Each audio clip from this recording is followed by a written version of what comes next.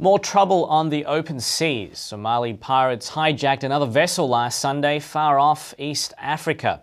The captured Saudi supertanker Sirius Star is the largest vessel seized to date, with an oil cargo worth over $100 million. The Saudi Aramco-owned Sirius Star was heading for the United States via the Cape of Good Hope at the southern tip of Africa when it was seized by pirates.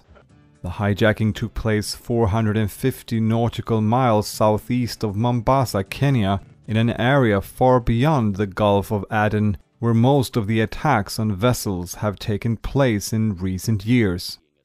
The U.S. Fifth Fleet said the Sirius Star was being taken to the pirate haven of Eyul in northern Somalia.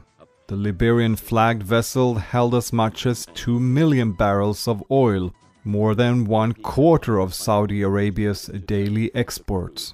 The hijacking is certain to add pressure for international maritime policing to end the growing threat posed by pirates from Somalia to one of the world's busiest shipping routes.